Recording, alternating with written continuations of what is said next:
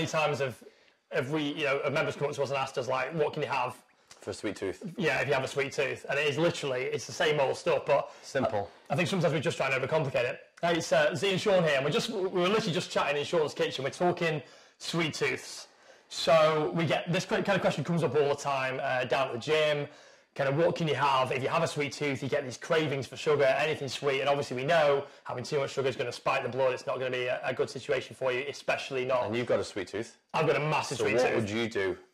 We've got some simple ingredients. What have we got here? What have we got here? So we've got some dark chocolate, we've got some honey, nice quality honey, we've got some organic, some yogurt with live cultures in, we've got an apple, some blueberries and some quark.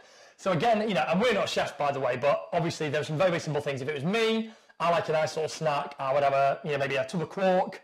I'll pop some... Would you have the full tub?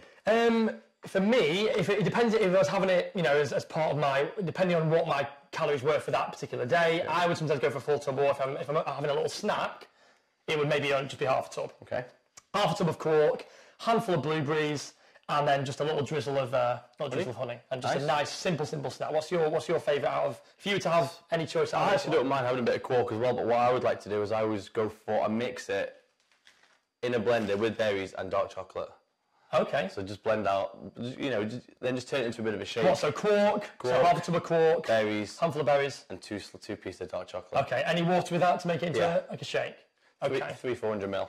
So there are loads of options there, and again, you've got obviously options of you could pop some dark chocolate in over a pan of boiling water, pop it in a glass bowl like a bain marie, melt your dark chocolate down there, and then slice your apple up, spoon it in, dip it in there. Same kind of idea. Use your apple, but then also have some peanut butter as well. Okay. So apple sliced up, dipped into the peanut butter, eating that. You know, that always works well. Okay, and when would be, in your opinion, when do you reckon the best time for getting these sort of sweet snacks in? Is it after a meal or after training? It's a bit of a mixture, you know, for those guys who do have that sweet tooth, I would say have it after a meal, in the evening, something like that. But they also work well, perfect mid-morning snack, kind of mid-afternoon snack, because you can easily have high protein, high fat, without actually having a lot of sugar.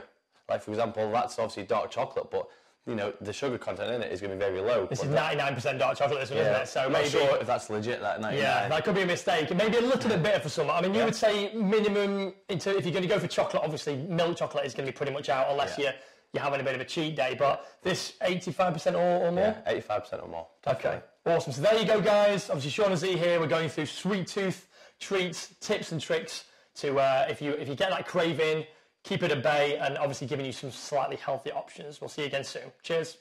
Bye-bye.